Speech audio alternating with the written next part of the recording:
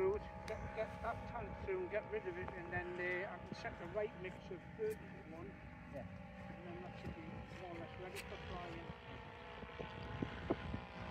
Hopefully the engine doesn't fall out this week.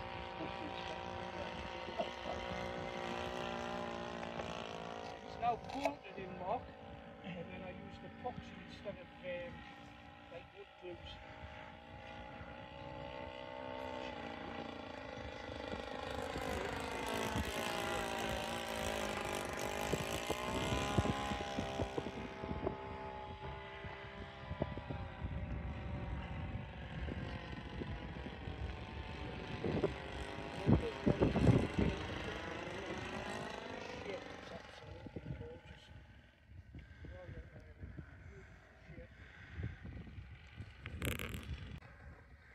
Right, I've got it now. That's on. Oh, hang on, right, I've got it now. And there. There's the turn. Initiating with the wings. So it does work, this concept does work. Does it need it? Probably not. But it's nice to see that it's worked for the blower.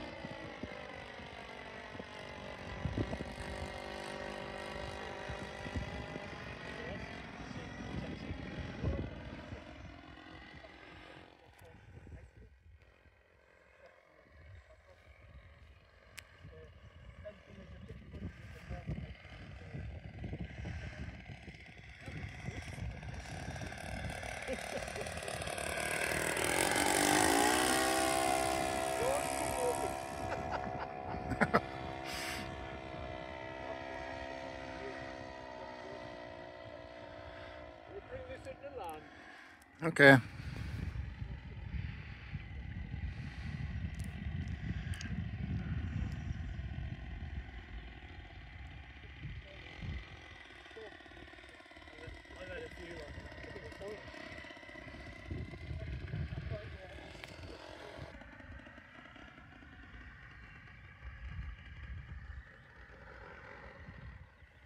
Bring it into land. Definitely, yeah.